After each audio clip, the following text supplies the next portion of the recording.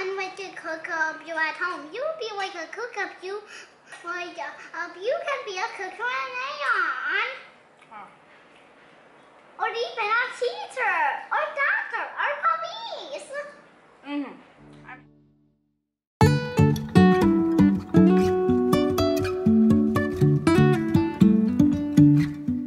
বিসমিল্লাহিররহমানিররহিম। আসসালামু আলাইকুম। সবাই কেমন আছেন? আশা করছি যে যেখানে আছেন সবাই খুব ভালো আছেন।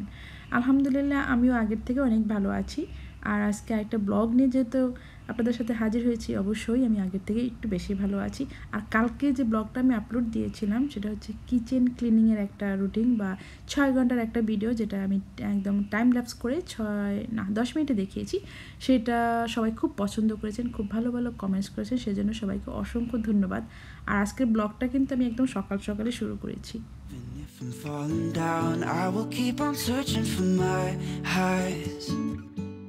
যদিও আমাদের এখানে করোনা ভাইরাস নিয়ে অনেক আতঙ্ক চলছে এবং সবাই খুব ভয়ে আছে, আমরাও প্রচণ্ড ভয়ে আছি। ইনফ্যাক্ট আমি আমার ছেলেকে এখনও স্কুলে পাঠাইনি, কয়েকদিন পরে ওর এক্সাম আছে, তারপরেও আমরা ওকে স্কুলে পাঠাইনি। প্রচণ্ড ভয় লাগছে। ইনফ্যাক্ট আমার হাজব্যান্ড বারবার বলছে দরকার নেই পাঠানোর। আমার ছোটো বোন সিঙ্গাপুর থেকে ও বলছে যে পাঠানো তো দরকার নাই, পরীক্ষা হলে হবে, জীবনের থেকে তো পরীক্ষা বড় না। তো এসব ভেবে টেবে আর আমিও স্কুলে পাঠাইনি, ও বাসাতেই আছে কয়েকদিন থেকে। আর স্কুল চলছে, স্কুলে ক্লাস চলছে। আর আমি সকাল থেকে আমি আজকে ব্লগটা শুরু করেছি, ভাবলাম যে আপনাদের সাথে একটা লাঞ্চ রুটিন শেয়ার করব, যেহেতু পহেলা ফাল্গুন এসেই যাচ্ছে।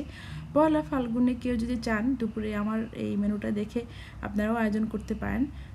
খুব সিম্পল বাট ভীষণ মজার। তো ভাবলাম এই সিম্পল খাবারটা কেননা আপনাদের সাথে একটু শেয়ার করি। হয়তো আপনারা আইডিয়া পেয়ে যেতে পারেন। একদম ফাল্গুনের প্রথম দিন এরকম খাবার খেতে আমার মনে হয় আপনারও খারাপ লাগবে না। তাহলে চলুন দেখে নেই আজকে কী করছি সারাদিন।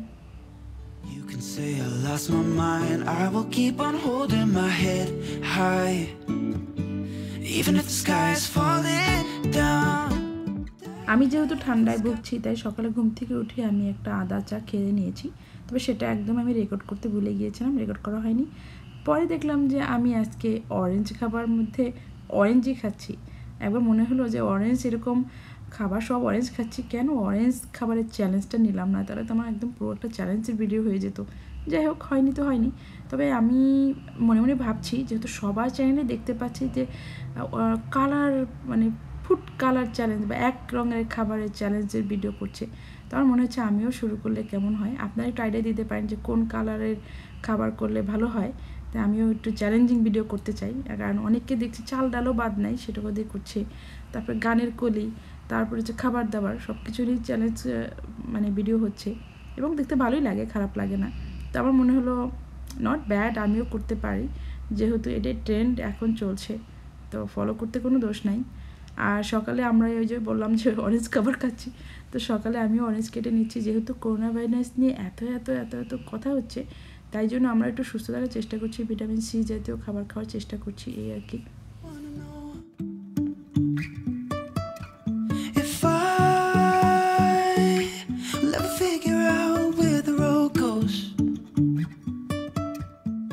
আর আজকে দুপুরে যে আমি লাঞ্চ মেনুটা তৈরি করব ওটাও বাসন্তী কালারই হবে।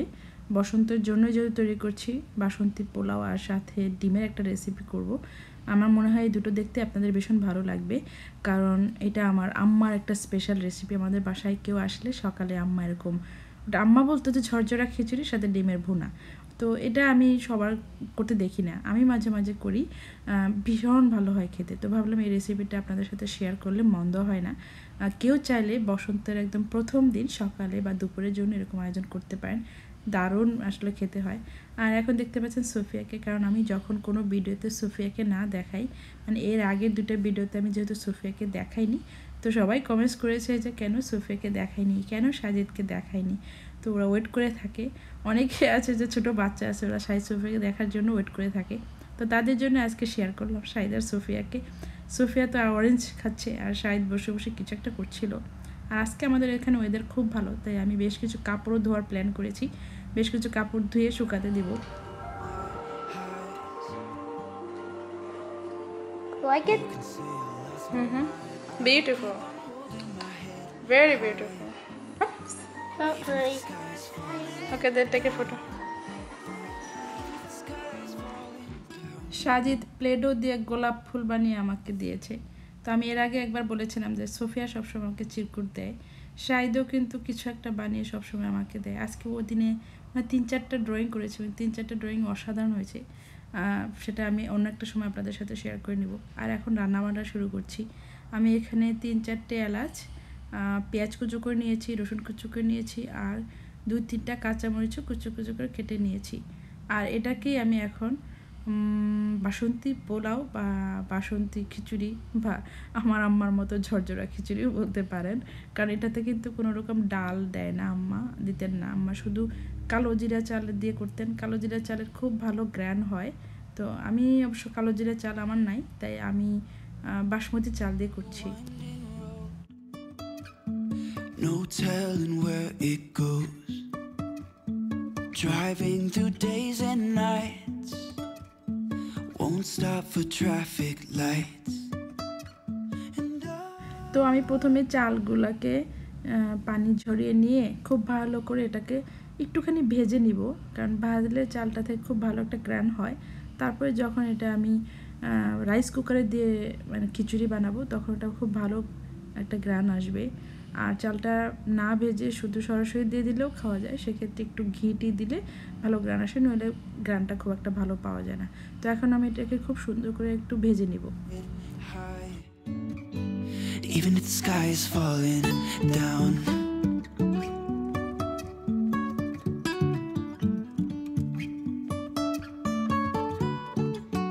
পহেলা বৈশাখে তো আমরা বাঙালিরা প্রচণ্ড মজা করি, অনেক আয়োজন থাকে। তাছাড়া ইলিশ মাছ পান্তা ভাতের তো একটা রিচুয়াল আছে, সেটা মানে সবার ঘরে ঘরেই সবাই চেষ্টা করে বানানোর। কিন্তু পহেলা ফাল্গুনে এরকম কোনো উৎসব, যে উৎসবে আসলে সবাই শাড়ি পরে, হলুদ শাড়ি পরে বা সাজুগুজু করে, ওরকম আছে। কিন্তু কেউ বাসন্তী খাবার খায় সেটা অবশ্য আমি জানা নাই। আমার মনে হলো যে আচ্ছা ঠিক আছে, যেহেতু পহেলা বৈশাখে আমরা এত আয়োজন করি, পহেলা ফাল্গুনেও একটু একটু করলে ক্ষতি নাই। আর আমি যে খুব কঠিন কিছু করছি সেরকমও না, খুব সহজ কিছু একটা করছি, যেটা এমনিতেই সবাই বাসায় করে খায়। আর পহেলা বৈশাখ বলছি বারবার, পহেলা ফাল্গুনের দিনে করলেও কোনো ক্ষতি নাই। তো আমি এখন চালটা দিয়ে দিচ্ছি রাইস কুকারে। আর এখন যে হলুদ কালারটা হয়েছে, এটা কিন্তু রান্নার পরে আরও বেশি একটু গাঢ় হবে আর কি, পুরা বাসন্তী যে কালারটা ওটাই আসবে। আমি এখানে গরম পানি দিয়ে দিচ্ছি। আমি নর্মালি একটু গরম পানি ব্যবহার করি, যাতে ওটা তাড়াতাড়ি খাবারটা হয়ে যায়, আর দেখতেও সুন্দর হয়, খেতেও বেশ ভালো হয়, নরম হয়। একটু দুধও দিয়ে দিলাম। দুধ দিলে দেখা যাবে যে মানে কালারটা পুরো বাসন্তী যে কালারটা, ওই কালারটাই আসে, আর খাবারের টেস্টটা একটু ভালো হয়। তো এই আর কি। এখন আমি এটা রাইস কুকারে দিয়ে দেবো। আর এখন আমি রান্না করবো আমার সেই ডিমের তরকারিটা। চলুন দেখে নিই এই ডিমের ভুনাটা ঠিক কীভাবে করতে হয়। even if the sky is falling down, the sky is falling down. ডিম ভুনা করার জন্যও আমি পেঁয়াজ, রসুন আর কাঁচামরিচটা কুচো কুচো করে কেটে নিয়ে সেটা তেল দিয়ে ভেজে নিচ্ছি, যেরকম করে আমি খিচুড়িটা বসিয়েছিলাম ঠিক অনেকটা ওরকমই। এখন দিয়ে দিচ্ছি গুঁড়ো মশলাগুলো। এখানে দিলাম হলুদের গুঁড়ো, একটু দিলাম মাংসের মশলা, একটু দিলাম জিরের গুঁড়ো, আর দিব লবণ। তারপর এটাকে একটু ভালো করে কষিয়ে নিব। Driving through days and nights, won't stop for traffic lights. তবে এই ডিম ভুনাটা কিন্তু একেবারে অন্যরকম। এখানে কিন্তু ডিমটা আগে থেকে সিদ্ধ করতে হবে না বা কিচ্ছু করতে হবে না। আমি এখন যে মশলাটা কষিয়ে নিচ্ছি, এটা ঠিক করে কষিয়ে হয়ে গেলে আমি একটুখানি পানি দিয়ে দেবো। পানি দিয়ে আবারও এটাকে একটুখানি কষাবো। তারপরে আস্ত ডিমগুলোকে একটু ফেটে ফেটে এটার ভিতরে একটার পর একটা দিয়ে দিব। ডিমের কুসুমটা কোনোভাবেই কিন্তু ফাটানো যাবে না, বা যদি ডিমের কুসুমটা গলে যায় তাহলে কিন্তু খাবারের টেস্টটা থাকবে না, বা যে সুন্দর একটা মানে লুক আসে এই ডিম বোনাতে, সেটা কিন্তু আসবে না।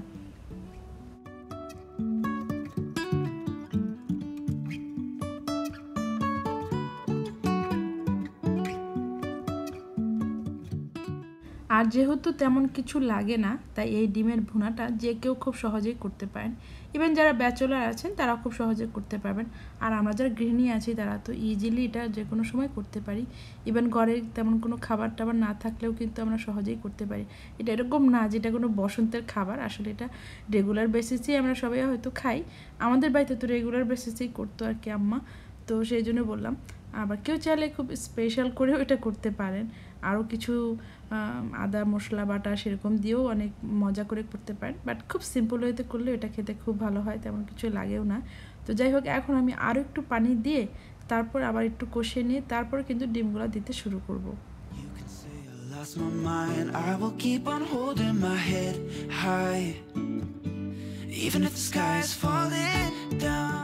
এবার একটু ধনিয়া পাতাও কেটে দিয়ে দিলাম যাতে খুব ভালো একটা গ্রান আসে, আর সাথে দেখতেও কিন্তু সুন্দর লাগছে। অরেঞ্জের সাথে সবুজ কালারটা খুব ভালো গেছে। তো এবার আর একটু পানি দিয়ে দিলাম, গরম পানি দিয়েছি আমি আসলে। তো দিয়ে আমি এখন এটা কিন্তু আর ওয়েট করতে হবে না, এখন আমি এক এক করে ডিমগুলো আস্তে আস্তে ভেঙে দিয়ে দিব। আমি ডিমগুলো একটা বাটিতে প্রথমে রেখে তারপর দিয়ে দিচ্ছি আমার কড়াইতে, কারণ হচ্ছে সরাসরি কড়াইতে দিলে অনেক সময় দেখা যায় ডিম যদি পচা থাকে তাহলে পুরো রান্নাটাই একদম গুবলেট হয়ে যাবে। সেই জন্য আমি একটা একটা করে আগে বাটিতে নিচ্ছি, তারপর কড়াইতে দিচ্ছি।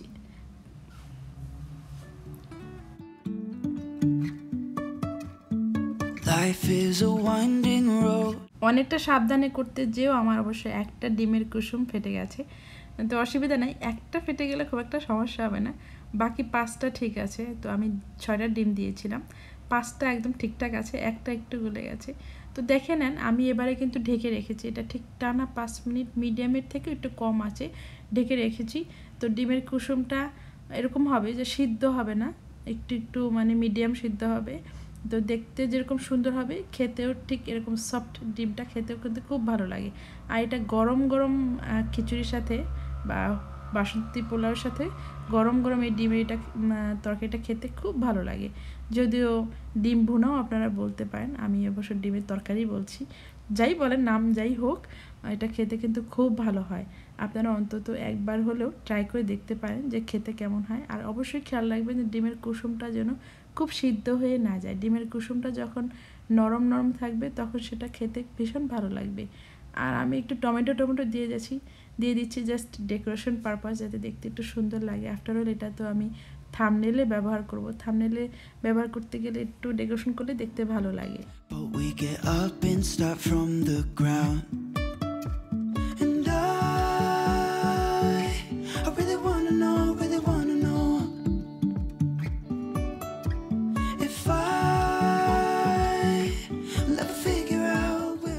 আর এখন আমি বাচ্চাদেরকে নিয়ে খেতে বসে যাচ্ছি।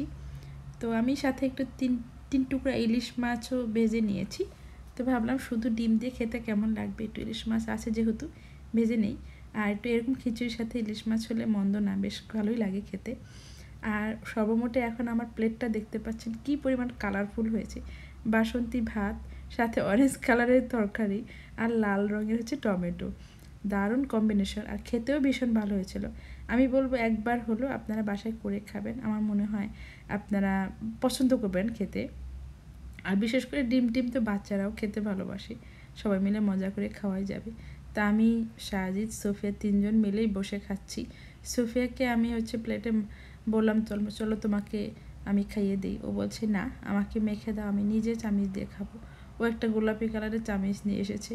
আর শাহিদও একই অবস্থা, শাহিদ বলতেছে আমাকে একটু আমার প্লেটে মাখিয়ে দাও, আমি চামিচ দিয়ে খেয়ে দিব, আর তুমি তোমার প্লেটে খাও। ওরা সবসময় বলে যে আমি নাকি অনেক পরিশ্রম করি, আমার নাকি অনেক রেস্ট দরকার। সবসময় এটাকে বলে যে মামা তুমি রেস্ট নাও, তুমি ঠিক করে খাও, পরে আমরা খাবো। নর্মালি আমি যদি কখনো বলি যে আসো আগে খাইয়ে দিই তারপর আমি পরে খাবো, ওরা বলে যে না মামা আগে তুমি খাও পরে আমরা খাবো।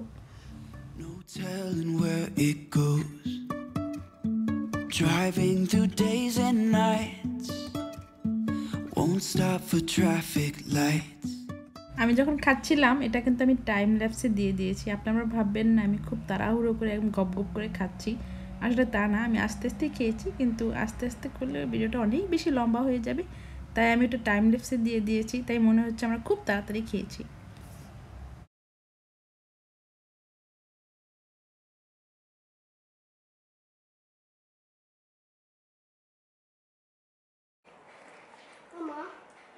I wish that one day you can become a cook.